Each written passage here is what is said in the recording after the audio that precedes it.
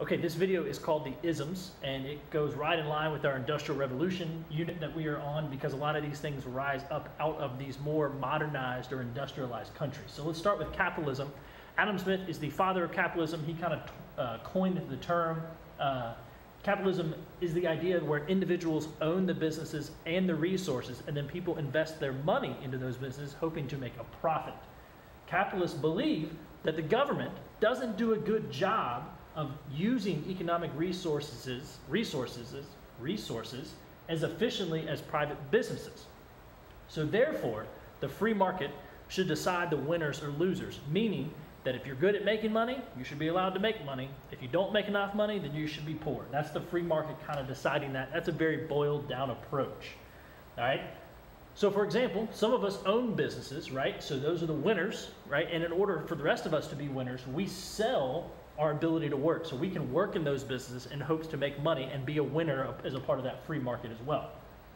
Kind of capitalism is based on three things. I've boiled it down to three things, meaning a lot of people work for money. So a wage, we work for a profit, we work to make money. Private ownership of production, resource, etc. So people, individuals own the entire business. And you pay for what you get, meaning production in exchange for profit. So if I buy the price for 3 cartons of milk, then I get 3 cartons of milk. So that exchange, you pay for what you get. Then we have this guy named Karl Marx who sees capitalism rising up through these industrialized countries, and he says, hold up. All of history has been a history of social classes and the struggle between the poor and the rich, the haves or the haves-not, or in this case, the CEO or the owners of the businesses versus the workers. He writes a book called the Communist Manifesto, where he encourages workers to unite and rise up and revolt against the business owners. Then, when the workers are in control, they would create a system called socialism, which is our second ism. And that is where the government would distribute the resources that everybody makes among equally to the people, right? Socialists believe that economic inequality, so where people are not treated the same or have the same things, is bad for society, and the government should be responsible for making it equal. So the government owns the means of production, but some socialists would say that the government should be providing free health care, right? Or at least some sort of subsidized health care, education, different things like that, in order to level the playing field and keep things equal for people.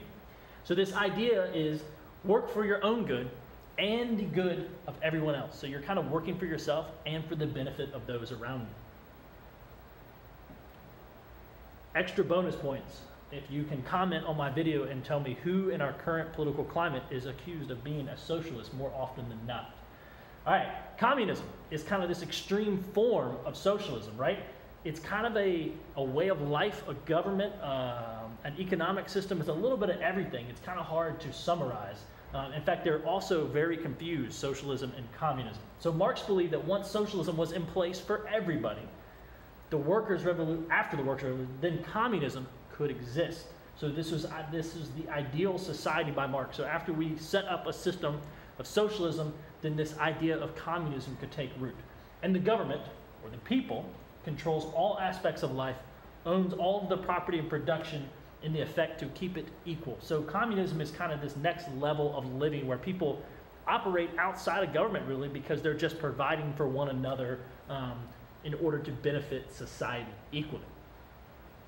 So let's move away from the idea of economic isms and move to just these two isms, one we've talked about and one that may be new to you. So nationalism, because you start to have countries competing for resources, you get a feeling of community among people based on common descent, language, religion, country borders, and you get this idea of nationalism, which is devotion to one's country. So like Britain doesn't really necessarily want to trade everybody because they're trying to get ahead and stay more modernized than other people. So you start to create these rivalries, these competitions among countries, especially the European countries. And this rivalry competition leads to conflict, which we'll talk about more in our next unit. So that's nationalism, this devotion to one's country. It's great, but it's also poisonous if it goes too far, right? Imperialism, we've talked about this a bunch, is a way of governing where large countries who have a lot of power assert their authority over their borders, just like Great Britain does to the United States, just like Spain did to many of the people in South America, just like France does, just like everybody that we've studied in the exploration and colonization unit That is the idea of imperialism. Africa suffers a great deal under European imperialism.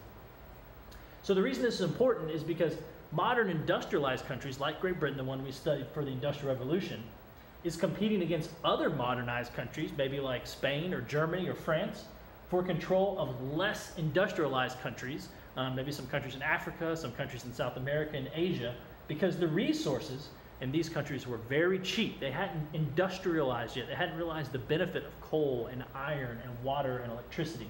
And this is known as the age of imperialism, which is the last ism that we will study for this unit.